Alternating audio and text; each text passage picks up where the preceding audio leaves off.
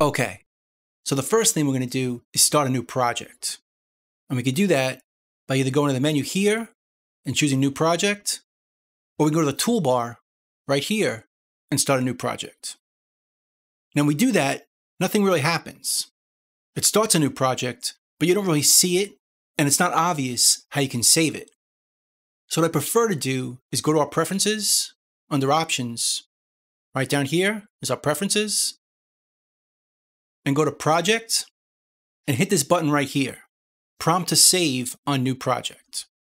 If we choose this and hit OK, now if we make a new project, right here, it opens up this dialog where we can save it. I'm going to save it to my hard drive audio. Now if you have an extra hard drive, it's a good idea to put your projects on that separate drive, especially if you're dealing with bigger sessions. So I'm going to save it there and name it New Song. So now that file is saved to the hard drive, and that happens every time we make a new project. We'll go to the directory of that hard drive, which is known as the Explorer on PC or the Finder on Mac, and it's right here. This is our project file. Now the only problem with doing this is it gets kind of messy when we start recording audio. Let's do that. Let's make a new track right here by double-clicking, put it into record, and let's record some audio right here. Just a few pieces. Let's make 3 of them. Now let's go back to our Explorer or our Finder and see what happened. In addition to our project file right here on the hard drive, we have all these files here. 3 audio files and 3 waveform files, which shows us the waveform that we created. So you can see it'll get pretty messy if we're dealing with a whole song.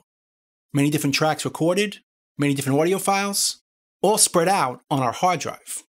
So for organization purposes, this is not the best way to do it. So let's instead put them all in a folder. Let's delete these. Let's make a new project.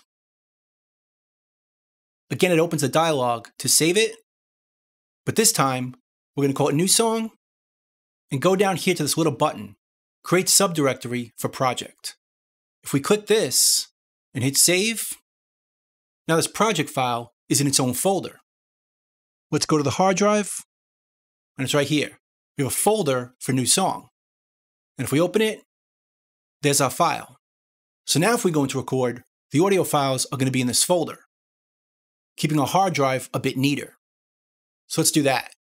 Make a new track, go into record, and instead of hitting the record button, down here, let's use the keystroke. On the PC, it's Control-R. On the Mac, it's Command-R.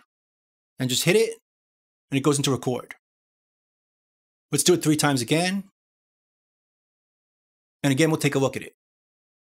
Here's our folder, nice and neat. Here's our project file, and here are the audio files. Now this is a bit better, but it could still be a bit confusing. If you have thousands of audio files and many different project files, if you save many versions, it can still get pretty confusing. So let's take this one step further. Let's delete this again, go back to Reaper, and let's open the preferences again. Down over here is another option, Open Properties on New Project, which is basically the project settings, which is how we set things on a project-by-project basis, not globally. Let's check it, hit OK, and now let's create a new project. Once again, the dialog opens. It automatically defaults to creating a subdirectory for the project. It stays where we leave it. We'll type in New Song, hit OK. But this time, this opens up, Project Settings. This is the settings we create on a project-by-project basis, which is separate from our preferences, which is global for the entire computer. So by default, it's set like this. 44.1 is our sample rate, 120 is our tempo, time signature is 4/4. So by having this open automatically, we can change this on the fly for each project. Let's go to the Media tab right here. there's an option right here to change the recording path, which is where the audio files are going to be saved. Let's click right here and name it Audio Files. And now Reaper is going to create a folder for our audio files, and that's where they're going to be saved. So now let's record some audio. Make a new track, go into record, and now let's see the directory. Again, we have a folder, we have our song file right here, and we have a folder for our audio files. That's a lot neater. We could list them by name, by date modified, and they're in their own separate folder for organization purposes. That's a lot neater. So the project files are out here, and the audio files are in here. Now this is just for this project. If we want to make it a default, we can go back to our project settings, either here, project settings, or hitting this toolbar button for project settings. So right from here, we can go down to this button and hit Save as Default Project Settings. But before we do that, we can make changes to it. Instead of using WAV files, we can use AAF files, MP3s, or any of these options. We can use 24-bit, 16-bit, 32-bit. So we can change anything here or anything over here to be our default. Our tempo, the time signature, the time base for items, which we'll get to later. But for now, we want all our audio files in their own folder. So if we keep this like this and save it as a default, every new project is going to behave that way. So let's make a new one. We'll save it as new song. It's going to make a new folder. It opens the project settings, and it automatically creates a folder for recording because we saved it right here. But because this opens each time, we could also change it. If this song is 130, we could change it here. Time signature could be 3/4. And then this project is going to have these changes. But if you don't want the project settings open on each new project, we could then turn it off right from here. So it's still going to save our defaults. It's just not going to open on every new project. But that's your personal preference. Down over here is how we save or back up our projects. By default, this option is turned on. So every time we hit save, it's going to create a backup file of the previous save version. This way you always have a backup of the last save version. So if I hit save over here, save project, or hit it over here, save project, it creates this backup right here. Let's switch it to list and list it based on date modified. And here's our project file, and here's the backup. So if I save it again,